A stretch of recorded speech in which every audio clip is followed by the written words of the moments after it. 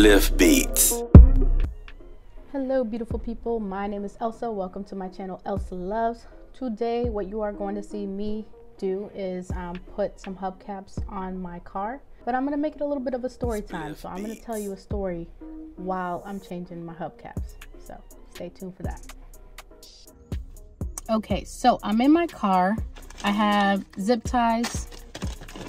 I have this little thing that you use in the event of an accident, and it breaks your windows and cuts the seat belt. I'm using this for to cut the zip tie so that it's not sticking out super long. I'll show you why I'm using the zip tie in a moment. Okay, so this is my current car situation. I have one hubcap on, one hubcap off. Sorry, everyone in their motorcycles has started to come out, so I'm gonna change that right now. So let's see, I've never recorded outside, so I gotta figure this angle out. I have a mask on because I am now outside, so let's see. How's this look?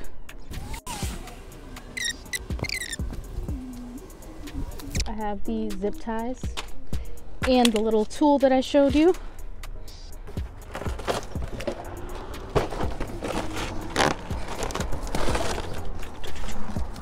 So this came, honestly, I got these like, I want to say like last year.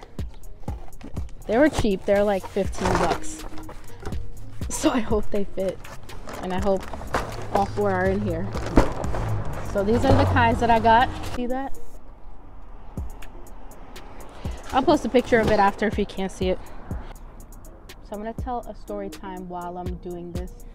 And I decided to talk about, I'm gonna tell the story about my first kiss. So let's see how that goes. So I used to live on a block with predominantly a lot of boys for some reason. There were a lot of boys on my block, and we played so many sports. I am super tomboy. I loved the idea of playing sports all day. Ooh, these look nice. These look nice. I love the idea of playing sports all day.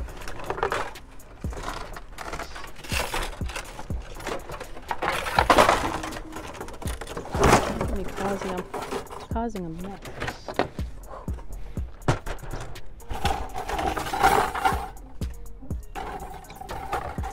Oh, no. It's kind of awkward talking outside, so I don't know if this is a good story. Rims keep spinning. Okay, so I used to be on the block with a bunch of kids from the block. We used to play sports all day. It was so much fun. And I had this one friend, we'll call her Vaughn. Vaughn. Put that we'll call her Vaughn. She and I were playing basketball. We're usually the only ones playing basketball on our street, or the only girls that were playing basketball on our street. And I remember going upstairs and I'm like, hey, I need a drink. Do you need... You know what's crazy? This isn't even gonna fit. Wait a minute. Are these too small? Mine are gonna be dirty. Oh my gosh. The more I continue to vlog with y'all, the more you're gonna see my personality. You might like or dislike that, depending on who you are. Back to my story. So we went upstairs to my house to try and get some, what were we getting? I think we were getting water and like something else. I forgot what else we were getting, but we were getting water and something else. And I remember as we were sitting down, she starts talking to me and whatever, we're just kicking it because, you know, we've been friends for a while. She then starts sitting closer to me as I'm trying, oh, that's what it was. My ball was flat, so I was actually trying to fill my ball up. So I had, at this time I had bunk beds, like huge bunk beds, where like one of the beds or like this huge wooden thing. There was a desk on the side attached to the bunk bed, and then there was my bed that like came out this way. There were dressers. It was actually pretty nice. I'm gonna see if I find a picture of it. Upstairs, she clearly is like sitting closer to me, so I'm trying to like make myself comfortable because I wasn't really sure what was happening. And then she starts talking. She's like, yeah, what did you do over, I think it was like, it might have been a break or something that happened. So she starts chatting a little bit, like, what did you do over blah, blah, blah, what'd you end up doing, what'd your family do, and whatnot. Figured it out. So we're talking or whatever, and then she takes a seat. Although in my room, there was only one chair for this desk. So I'm like, where is she about to think she's fitting? Like, I don't want to share my seat, you know? So I was kind of confused by that. But so we're talking, we still keep talking. And then she goes, you know, and then spells out the word bisexual. And in my mind, I'm slow as heck. I'm like, what is she doing right now? Like, I'm trying to go play ball. What is she talking about? And so she says it again. She goes, no, I'm, and then spells out bisexual again. And I go, and I was like, I think I literally said something along the lines of like, I need you to be more direct, or like, what are you talking about? I don't even honestly think I knew that term. That's how like baby dyke mode this was. I remember what's happening. I'm doing something wrong. She go ahead and explains what she's talking about, and I'm like, okay, I can deal with this. I get it. So she talks about it, and I'm just like super nervous because now I know. She told me what it was. She told me what she was feeling, and so now I know. Like, I need to either, because this was a real femi girl, although she was like a femi girl that I think would identify as more dominant. She talks to me, comes closer, and then she goes, yeah, so that's what I identify as. And I'm like, okay, cool, dope. Like, no big deal, you know. At that time, I didn't really know many people who were queer in any form. But I knew that she was good looking, and I knew that something was about to happen. So she's leaning in closer, like really leaning in, and I'm nervous. Oh my goodness. You would think, like, just nervous. And so as she continues talking, and it kind of is what it is at that moment, right? And so I'm like, okay, that's fine. And she leans in closer. She leans in, and she's like, which I actually appreciate. Honestly, she taught me about consent at such a young age. We were in like maybe middle school, and she's like, can I kiss you? And I'm like, oh, she's serious. She's like, gay. Like, in my mind, I didn't know what she was, but you know, to me, I'm like, yo, she's about it, you know. I was super nervous. I didn't do anything at that time. I was, you know, still stuck in the basketball court. I was a little tomboy, not thinking about anything. I sit down. She put her hand on my thigh, which y'all know. Someone put their hand on your thigh, you know what it is. Spliff beats. No, that doesn't mean anything. Let me stop chatting. It could mean something, like, it could be something different for everybody. And so she put her hand on my thigh, and I'm like, all right, cool, bet, you know, I'm ready. I knew what was about to happen. And then she kissed me, and I'm like, okay, I could do this. I know it's. And then she tells me, well, she doesn't kiss me just right away, but she asked me for consent. And then she said, can I do that again? And I'm like, oh, like, this is a thing. And I was super nervous, super nervous. And I'm like, sure, let's do it.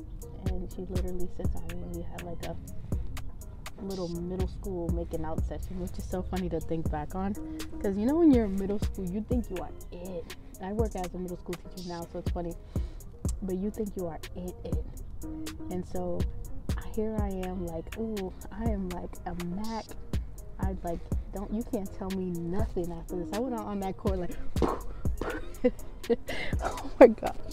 And so as she keeps talking, I mean, as we keep, kissing and whatnot, she's like, don't tell anyone. I'm like, oh, I got you. Man, when I tell you I never walked down the stairs with my chest up so high, dribbling the ball like I ain't got nothing to lose. So funny. And we really never became anything, but there's always so much love there for her. But we, like, later down the line, we ran into each other again, but it was just super funny, because it's just so funny how things happen. She was gonna teach me a thing or two. I think I'm quiet, but I'm also, like, I had a crowd around me usually because I played sports. Yo, what is, all right, I have to read the directions because these are the same size and this is ridiculous at this point. Fitting directions. Chris will be like, did you read the directions? Like, yes, I read the directions. Oh, see, that's what it is. I gotta clamp those two things. Listen, I'm not showing Chrissy this video because she's gonna come for me. Tengo un kilo de azúcar para mi cornflake.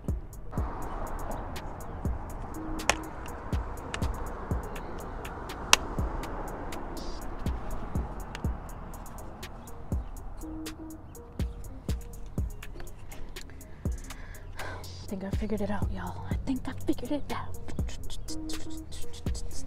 Figured it out.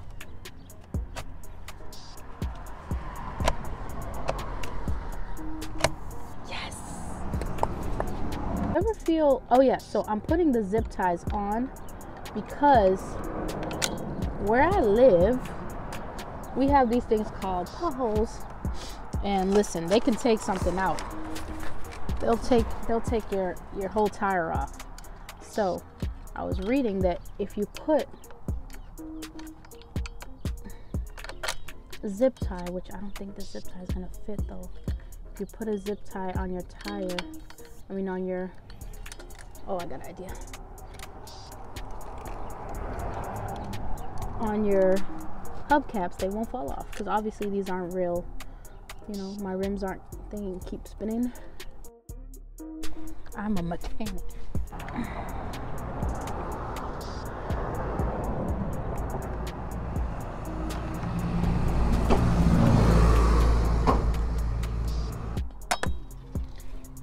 Bejeebers. All right. So we got one down. We're gonna get the other ones down. Honestly, I might fast forward this for you because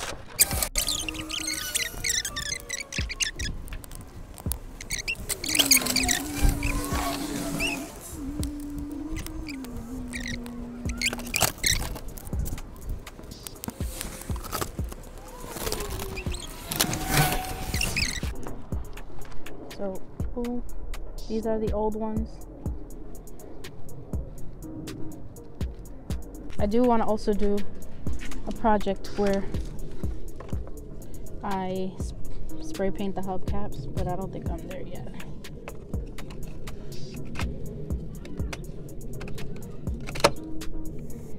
Okay, that was much easier. See, kids, don't give up. Don't stop what you're doing because it's frustrating. Like, that real life is a life lesson. If I can teach you anything.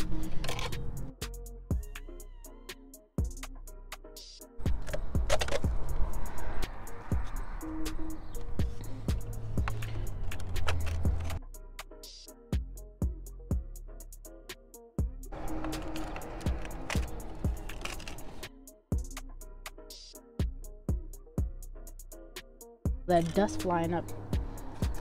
Gotta do this side quick, because I do not need this.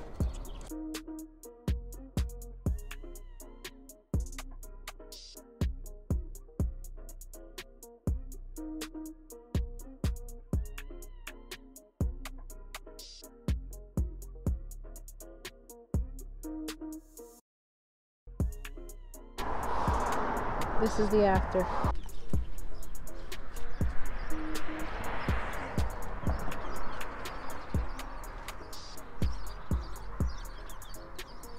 That was so much fun. I'm like looking at my face in the camera. I can see that I have like grease everywhere on my hands. I'm a hard-working woman. But no, please like, comment, and subscribe. Support your girl. I'm gonna create playlists today, just because I do know I do different things, and I am coming out with a second channel with a second idea. So stay tuned to that. I think that's gonna be, if anything is 2021 goals, it's gonna be that channel. That channel's gonna be lit. So please stay tuned. Follow me closely. Comment, do you like working on cars?